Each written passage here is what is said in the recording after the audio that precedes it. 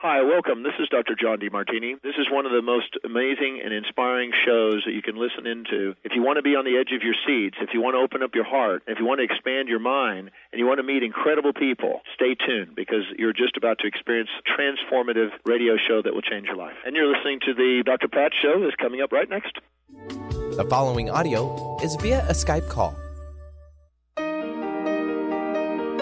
Welcome to the Dr. Pat Show. Talk radio to thrive by. Powerful, inspiring, and coming to you live, bringing you stories of people like you and me, busting through and living life full out. Get ready to dare to wonder what your life would be like if you knew you could not fail.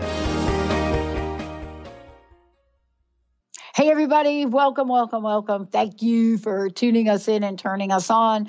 Thank you for listening to the Dr. Pat Show, as well as Transformation Talk Radio. And thank you for now listening to our new channel, Conscious Business. Yep, that's right. Those two words are in the same sentence. And we're really thrilled about it. You're going to see that channel of ours continue to grow in ways that we don't even understand. But Conscious Business is all about how do we create the lives we want? How do we bring it out into the world? How do we be part of an establishment that's all about creating our life stream through businesses? And then how do we do it in a way that consciously honors who we are as people, each other, and the world? And we're very excited about that. And we've got a great lineup that we're putting in place right now. So just bear with us as we put all these new hosts in there. Thank you so much. The thing I love about what I do is I never know what Linda is going to line up. And we got a copy or were made aware about Michael Goddard's book not too long ago. And when we looked at this, when I saw it, and it's an up-and-coming book, so you're getting it hot off the press here. And when we looked at it, one of the things I thought about is, what do we always search for? What are we looking for? Why sometimes do we feel like we're searching? And even after the search, we still have this pit in our stomachs. And so what might be behind all that? In Search of Lost Lives is Michael's fabulous book. And the question that he asks, and I see I'm already talking about the past lives people. The question that gets asked is, what if you knew who the people in your current life were in your past life? The minute that I read that sentence, I thought, I got to talk to him. So he's written a memoir that is so rich, so filled. I hardly know where to begin our conversation, except to let you all know that throughout the show today, Michael has generously gifted all of you with 3 copies of the book. So, he started to search for the truth about death, how to attain everlasting bliss. And you're going to find out about this book and the many other books he has. But today he's joining us as someone that clearly understands what the seeker's journey is about and how many of us are part of this spiritual revolution. Michael, great to have you here. Welcome to the show. Thank you so much, Pat. And thank you for that fabulous introduction. I really appreciate it. Awesome. I just love you. I love what you're doing. I love your focus about being about searching and seeking, and it was reminding me that my last 3 lives were very much focused on seeking. Seeking. Can we start there?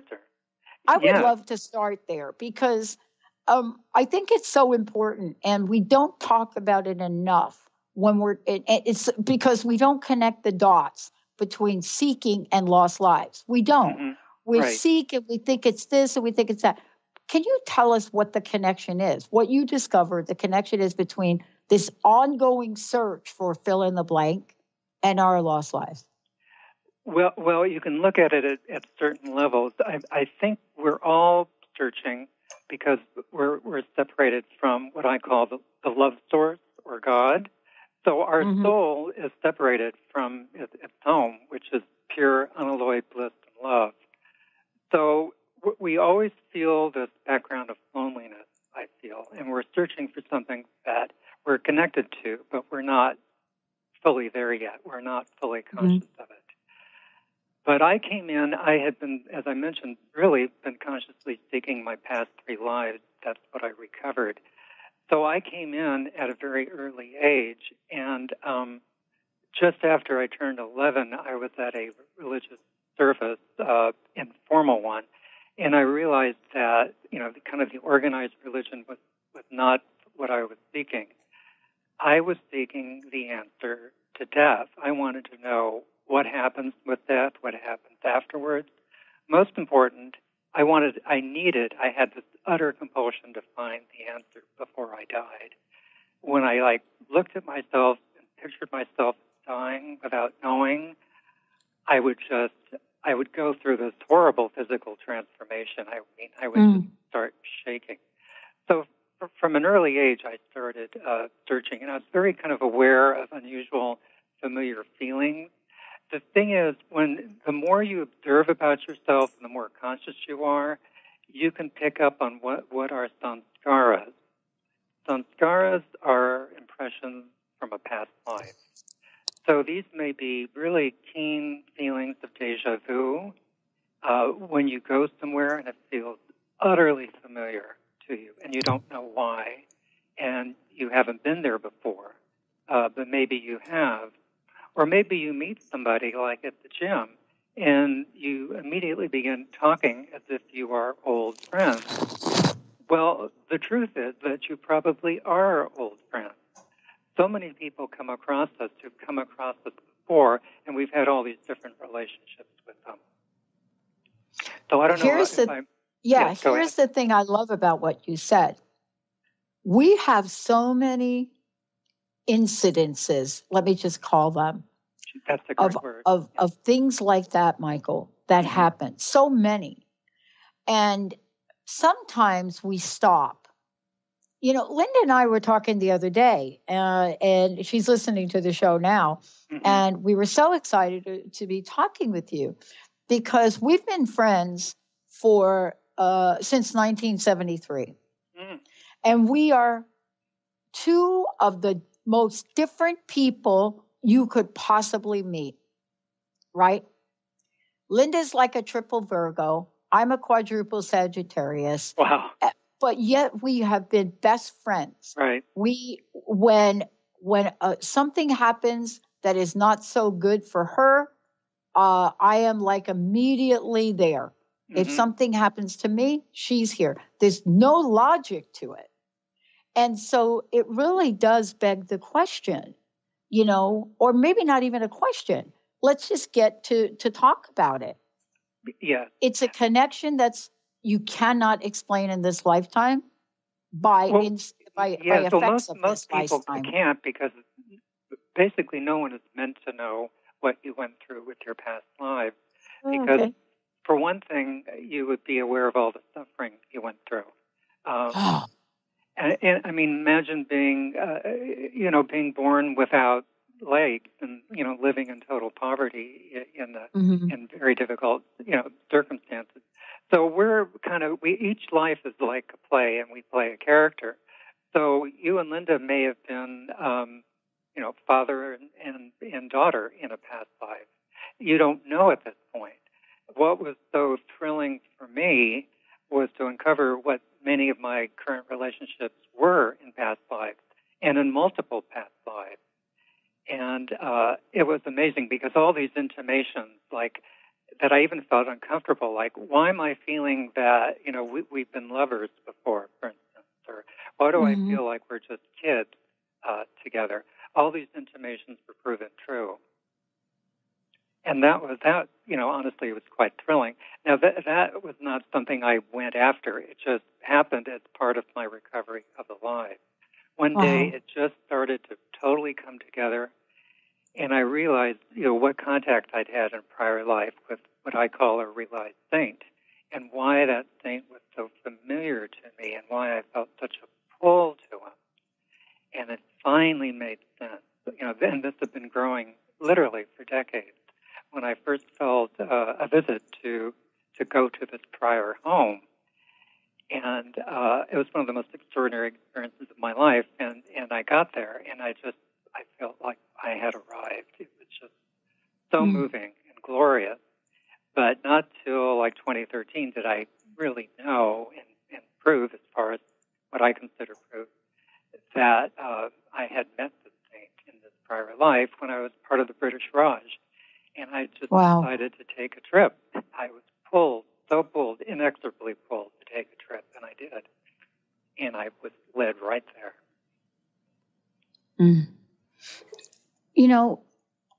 This agony, if I could say, this is my word, not yours, but there's an agonizing effect of having this empty spot that you try to fill by all of the events of the lifetime you're living in, right? You go seek out a job to fill the hole that's going to make you a lot of money.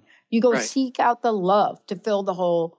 And we're seeing so much of this, right now in our society, where we're seeking, and looking not necessarily in the right place. What was it for you that helped you discover how to seek in the right place? Key and important to our existence. That's the way it works in the physical world, where we're chasing after something to fill that hole. And people try, with power, money, sex, getting lost in their phones, anything. So many people, the worst thing is their own company. And we really need to learn to love our own company. So I believe you were asking, what was it for me that... Yeah. Well, I just knew I had to keep searching, and which was really a continuation of what I'd been doing. My last past life, I was a part owner of an English office supply company, stationery concern. And I kind of spent that whole life seeking, doing nothing but reading, and getting into all those things from that period, like theosophy and Annie Besant and stuff like that. So I was primed for that, and but it's like I had read every book, and my mother was a well-established artist, and we'd go into San Francisco, and we'd go to the galleries, and after a while I'd ask her if I could slip away, and she'd say yes.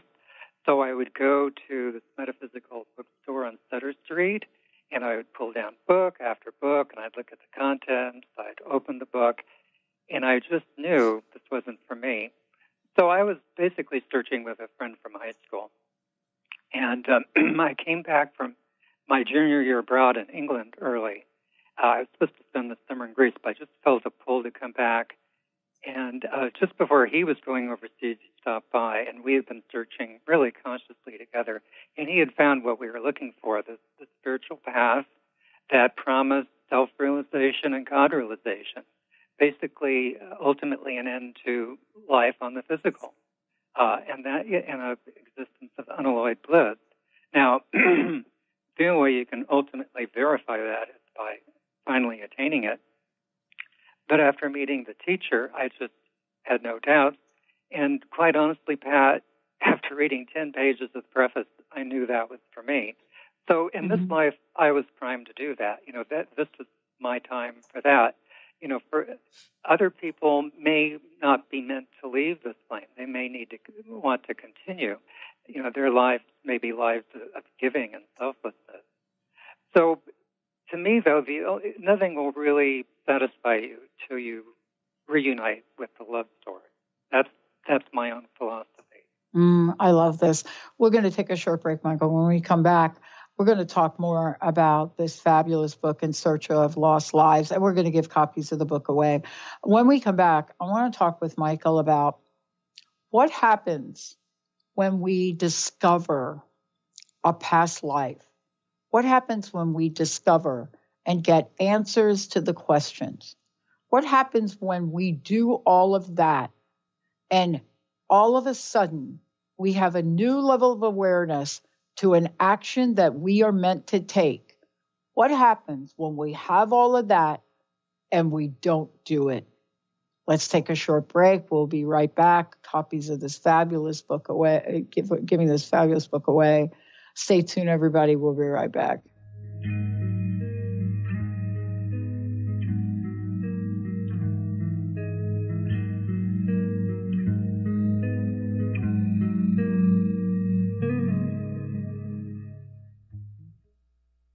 Integrate spirituality into your everyday lives on Universe Soul Heart Radio.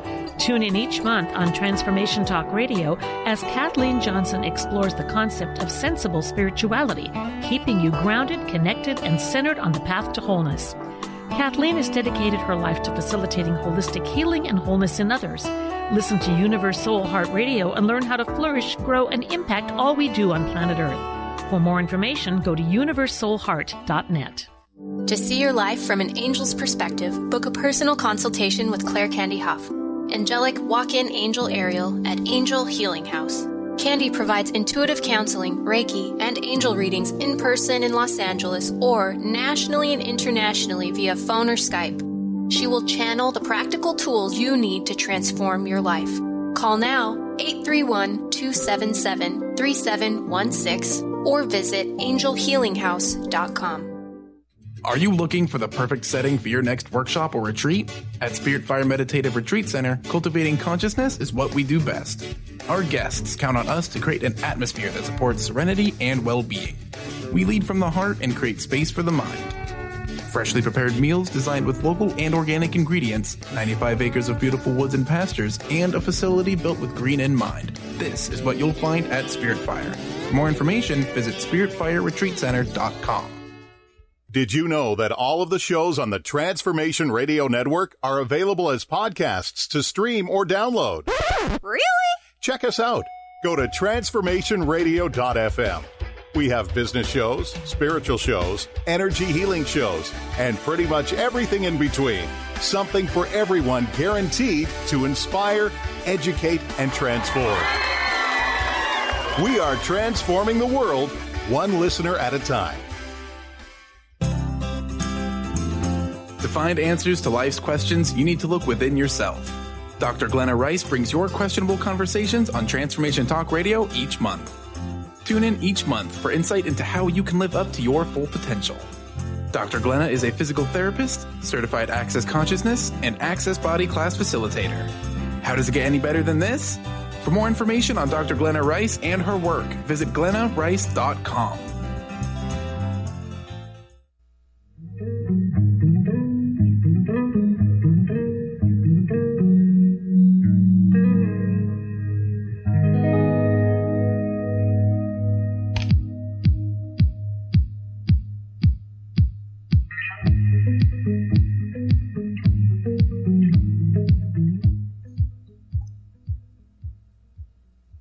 Hey, everybody, welcome back. Listen, we have got copies of Michael's book to give away, In Search of Lost Lives. And before we go back to that question I asked, let's go ahead and give our first copy away. And also, if you've got questions for Michael, please give us a shout. 1-800-930-2819. 1-800-930-2819. One of the things that I would love to, before we jump back into this, is I want to make sure folks know, Michael, how to get a copy of the book and how to find out more about you. Yes, well, they could go to my website, goddard.com, which is spelled God, G-O-D, Dart, D-A-R-T. Think of a dart from God, .com. And that lists that has endorsements and excerpts, which they can read. And also there's one document, 29 things that In Search of Lost Lives does. So I kind of, if there's a lot of content in the book, it's a long book. So to kind of give people a ability to focus on what the book does, I made a list of the type of things. for instance, how women were fully equal in different societies in which I lived, actually on other planets. I think a lot of people will find that interesting. Yeah, I think they would find that interesting, especially in light. The professions are so far out. Very kind of, using your mental powers to help people, basically. A lot of the professions of my parents and me were that. And in virtually all the lives, I detailed the professions of my parents and myself. Mm. Well, let's give a copy of the book away, 1-800-930-2819. Before the break, I asked this question, and I would like for you to talk about it because I'm reading the book, and there are many points in the book. And by the way, before we even get to the question, tell people about how the book was written. I think folks should know that, and they'll see why I'm going to ask the question I'm asking. How was it written? Well, it was sort of an accumulation of seeking and paying attention to all my intimations, these memories of past lives. And, of course, I've been meditating daily since I was 19. But also for decades, I've been actually actively focusing on growing my intuition. And I went through a lot of extremely heavy illness and surgeries for a period. And so I had to intuit exactly what I could eat from bite to bite.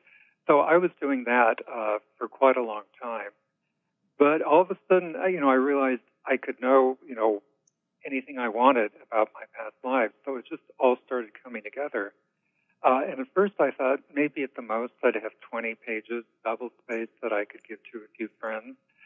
But it just kept growing and growing. And actually, what it was, it's hard to describe because it's so experiential, but basically my everyday consciousness became connected with my higher consciousness. It was like having an elder wise person, which was myself, that I could draw from. Things would flow through automatically. Does that answer that at all? Yeah, it does. It does, because now it leads to the question that I was asking. And by the way, the first book has been given away. So let's go ahead and give another copy away, 1-800-930-2819. I started the conversation, Michael, about seeking. And I want to just broaden that for a minute and get back to my question. Seeking is something that it doesn't always show up, I don't believe, in the logical, linear way. And what I mean by that is we don't wake up and say, I am going to go seeking today for this wounded part of my body, right? That would be kind of cool to do. And I think we do that when we decide to look at past lives. But we start to behave in this lifetime in seeking behavior, I call it. And sometimes we find the thing. And so I ask you the question, what would happen is as you're on your journey and you are seeking and you are discovering past lives, what would have happened if you stopped, if you didn't take further action? Because see, that's what I think happens to us sometimes. Mm-hmm. We seek, we find, we get a new level of awareness, and then we just don't know what to do with that. We meet the love of our lives who lives 3,600 miles away. We know it, and we don't do something. And I'm just wondering, is there a connection between seeking, finding, and action? Well, I think there is. And in everything in life, I think the important thing is to find a way to tune in to the quiet, still, true inner voice that you have. Everyone has it. You can call it your higher sense of knowing, your intuition. If you meet somebody who lives in Australia who feels like a soulmate, well, this may be the fifth life you've met this person. And they may have been in your family, you may have been friends, business associates.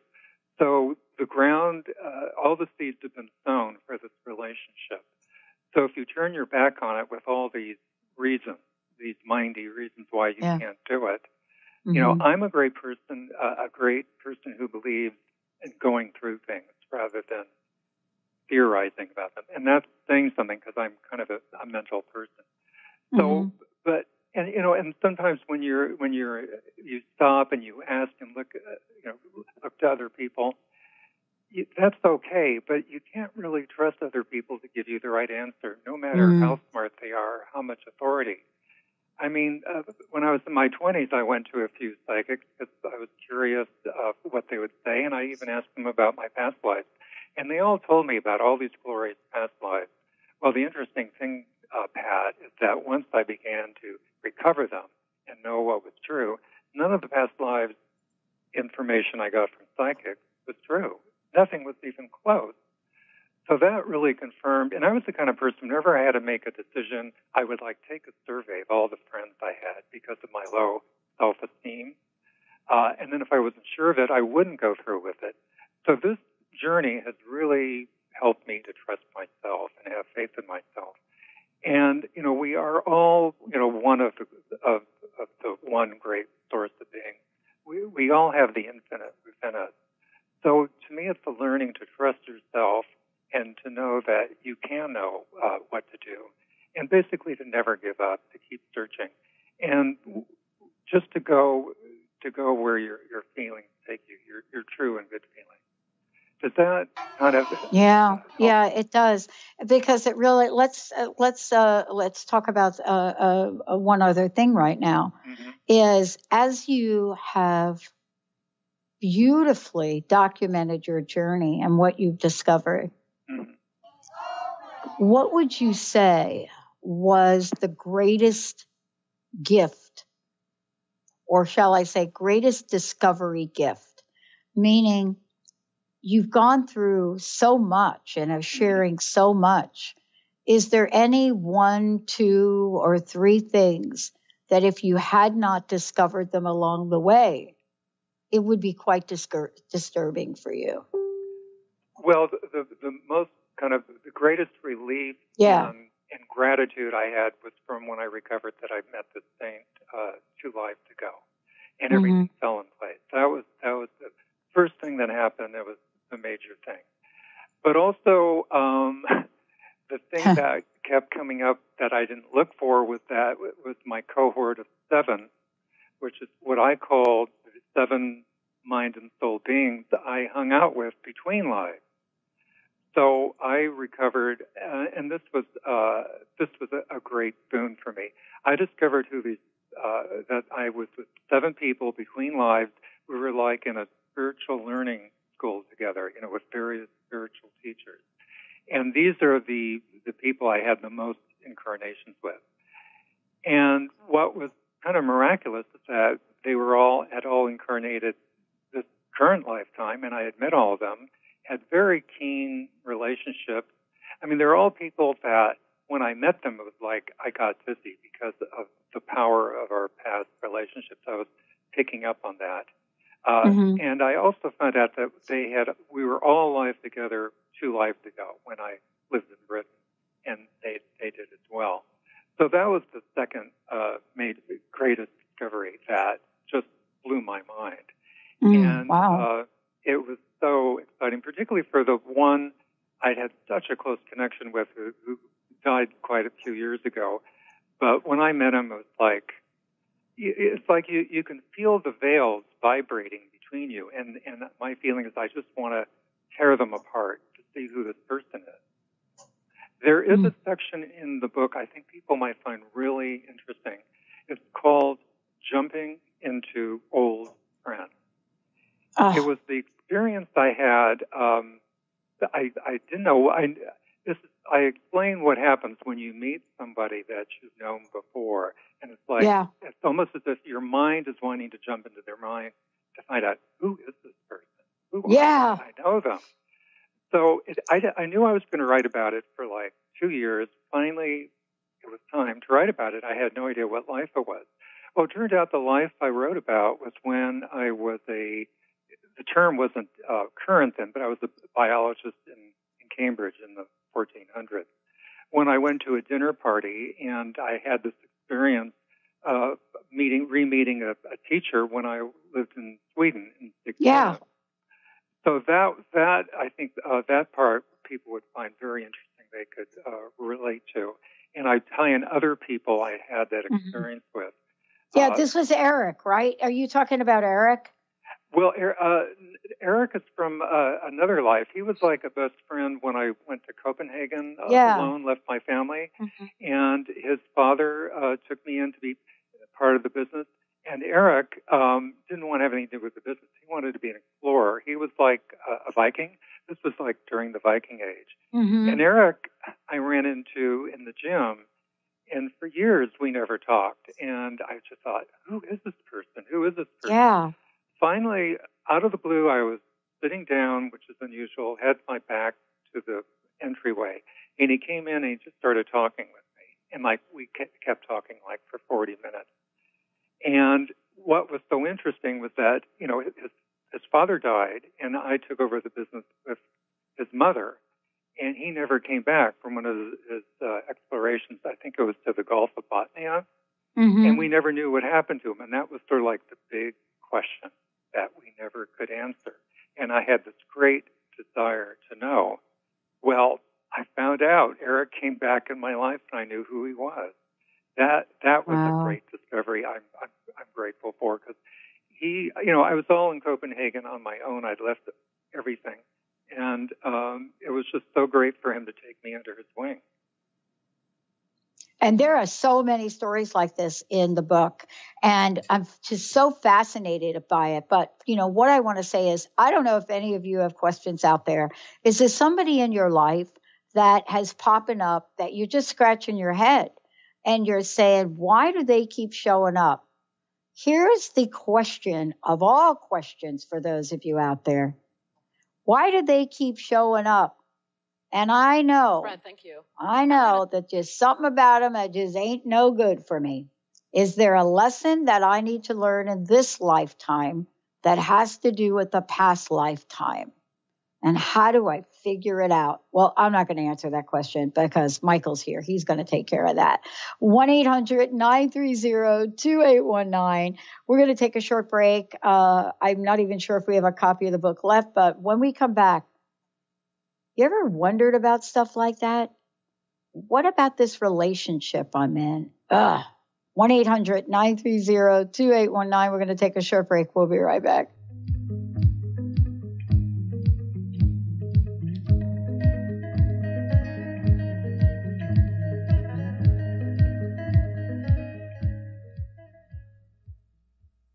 Hi, this is Laura Richer, host of On the Verge Radio. Sometimes you hear encouraging messages like transform your life now, become empowered, create the life you crave, and it all seems overwhelming and you're not sure where to start. I'm here to tell you that self-improvement is not always fun and easy, but it is always worth it. The path to creating positive changes begins with releasing the things that have been holding you back. Then you can create a life that inspires you. I know this because I've done it. You can find out more about what I do by visiting my website, seattlehealinghypnosis.com. I look forward to supporting you on your journey. Stop thinking and start acting. And I'll tell you what repeated thinking does. It doesn't help you in creating your dream life. It actually creates a lot of unconscious stress. So remember how it feels when you think of something, but you don't do it. I want to call the doctor. I don't. I want to read a book. I don't. I want to go see a friend. I don't. I want to go on a diet. I don't. So there's many things where you think of something and you don't do it. And what happens is that when you don't do it, it creates a stress. Also undermines your own strength and confidence in yourself. So it's really important to get going. You have a thought, act it out, and you're done.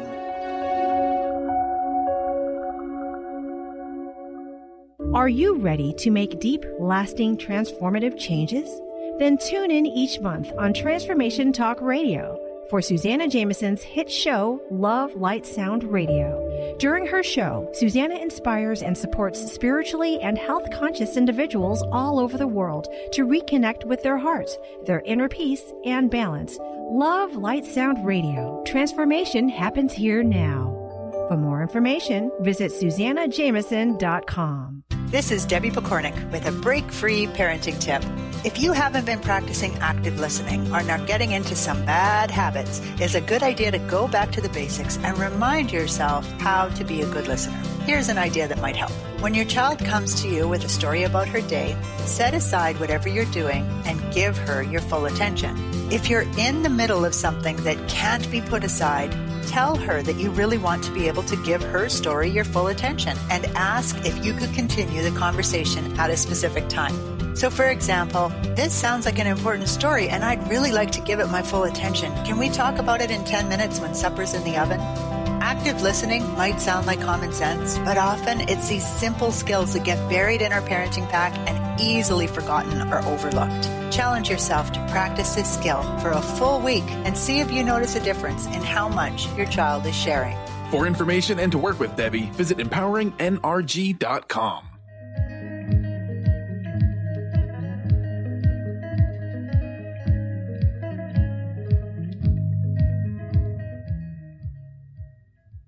Wow. Hey, everybody. Welcome back. Amazing. We're going to talk a little bit about what Michael and I were just talking about during the break. So those of you email me and say, we want you to capture what you're talking about during the break. Okay. Actually, we figured out how to do it. But this is really the thing, Michael, before we jump ahead. I want to talk with you about what we were talking about during the break. Yeah. And that is, we can spend an entire lifetime trying to figure something out instead of just doing it and following it. But before we go there, please tell folks how they can get a copy of your book and also how they can find out more about you, because you also have other books too. Right. I have Spiritual Revolution, which was named Best Spirituality Self-Help Book by the Hollywood Spiritual Film and Entertainment Festival. And Bliss was a semifinalist. Well, probably the best thing to do is to go to my website to explore the book, and from there they can go to Amazon and get the book. And there's a lot of information on the website. We're still uploading a little bit, but it's basically ready for In Search of Lost Lives. And the website, again, is Goddard.com, God, G-O-D, and Dart, D-A-R-T for Tom. Perfect.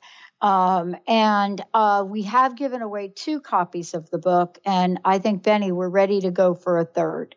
1-800-930-2819. 1-800-930-2819. Okay, so we've pointed out a couple of things, and you have some fabulous examples in the book. But sometimes we are seeking, we are searching, then we find. But we don't act on it. We don't follow our own intuition. We don't seek that out. We don't stop and talk to that person in the gym that for whatever reason we know we should do that. We don't take an action. You know, we don't move closer to a person we love because we have a million reasons, and maybe we're not supposed to. But how do we know? How do we know what action to take? Are there signs, or do we have to go deeper into the past lives? Well, not everyone can go into their past lives. So the best you can do, is, as I mentioned, is to develop your intuition rather than listen to all the, as you said, all these mental reasons for not doing it. Now, you can follow the sense of what feels good. I mean, you may come across a person who's supposed to be the best thing for you, like in a business deal. Something doesn't feel good. Well, step back and feel it out. That's the best thing you can do. You know, the main thing is always, as we were talking during the break, is to move toward love and to move toward service while keeping your ego at bay. You know, our ego is really our worst enemy, and it can create all kinds of negativity. So the more positive you are, the more human you are. I give 7 lives. I have different groupings of lives, which were grouped that way when I was writing them out chronologically. But to make it an easier reading experience, we've grouped the lives going back in time. But one of the groupings of lives is lives where I had an experience of a spiritual being enhancing the human experience. I'm sure most of the listeners are familiar with the quote, "We are not human beings having a spiritual experience, we're spiritual beings having a human experience." So right now we are having a human experience for 79 years, 18 years, 35 years, however long we live. The most precious gift, and I can't stress this enough, is your human spirit. So people can spend their valuable moments, days, years, playing games, that get them away from being aware of death, or they can take steps and move toward what's really important to them. One thing I discovered in accessing the lives, Pat, is that each life had a spiritual purpose. And I had a very, very tough life in Poland, by the way. I was very poor. I was very unattractive. My features looked like pieces of oatmeal my brothers had thrown at me and had drifted away.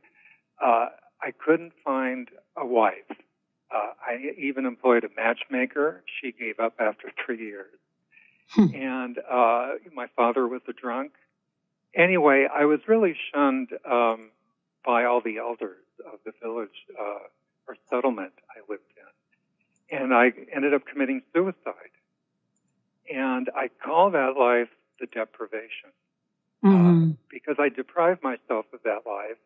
And I would have had what I call an evolutionary spiritual experience. But I missed out on that opportunity. The other thing is, I feel we're given spiritual experiences. And this is really important, and it's what we take with us. And the things that really happened well for me in past lives, completely different from committing suicide, is when I had a spiritual experience and I remembered it and I focused on it and I loved it and I wanted more. I feel, the love source wants us to want love, the highest, best, all-encompassing love. And if you read my book, you can see you can see the progression of how I continue to focus more on achieving that love. Yeah.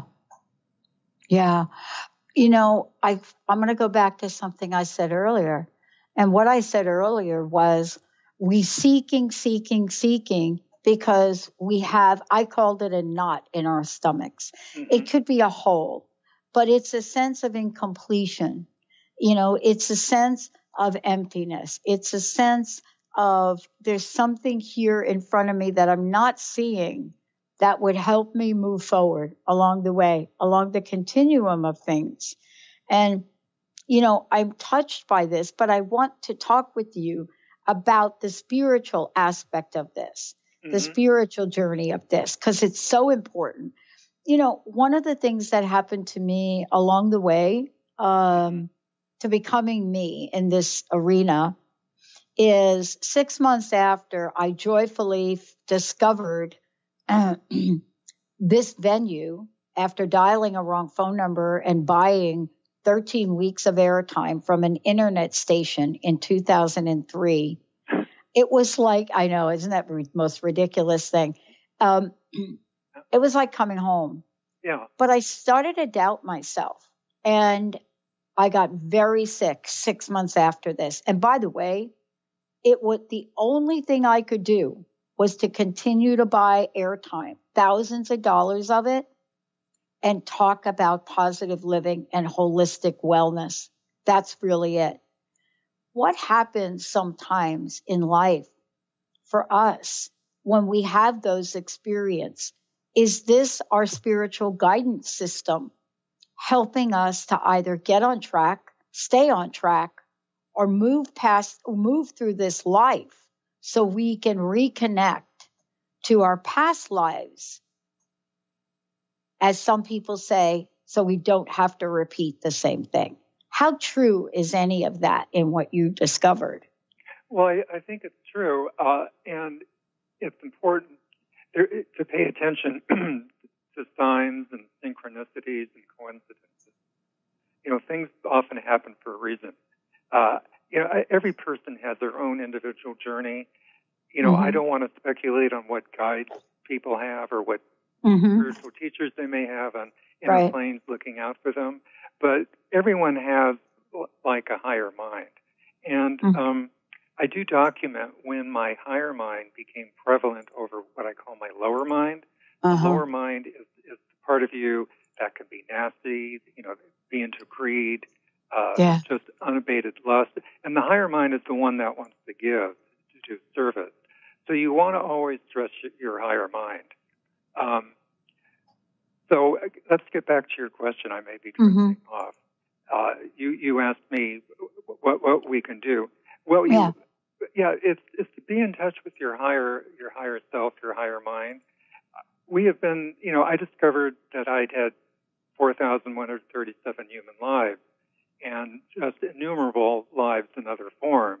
Well, my soul, which is just, a spark, drop, whatever you want to call it, of love, has been buried by all this mind stuff. And I don't know if people believe in karmas, but also karmas. But in there, I think our journey is to discover our higher self. Now, some people are meant to go back to the love source. They're meant to stay here and do service, which is a very high thing, to help people. That's a very high thing, a very high calling. So, you were following probably your higher self and taking this. On the surface of it may have looked ridiculous, but you were meant to do it.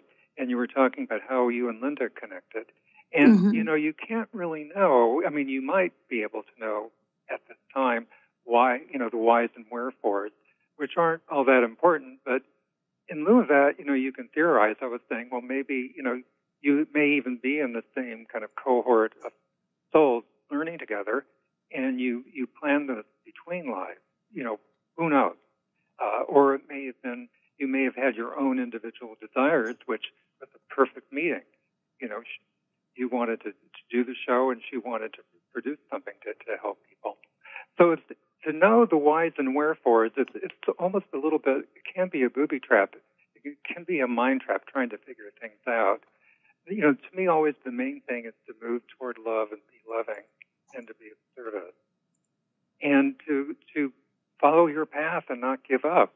If it means, going to some seminar and paying $5,000, that's okay if it feels like something you must do.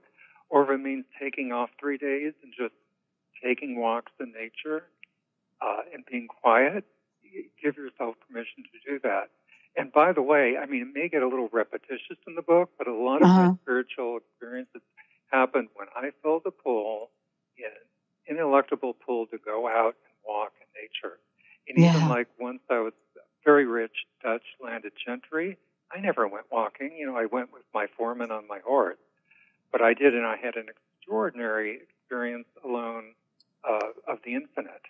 I was a devout Catholic, praying twice a day on my knees. But I finally began to understand other members in the family, and I treated them better. And I didn't resent my sister's sons who were going to inherit all my riches. So heed those inner calls. That's the best thing I can say. Life is moment to moment.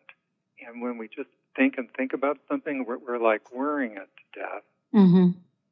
And to me, in a way, there's a saying that the only sin is to worry. Because when you worry, you're moving away from love. I want to, let's talk about that. Let's continue with that. All right, worry. Let's talk about it. Doubt and worry, I have felt, are they're like twins, right? They're like little twins, and they are the toxic twins in my mind. This is my little personal label for them. And I say that because they're kind of insidious. They show up, and you can't even recognize that you're showing up, right?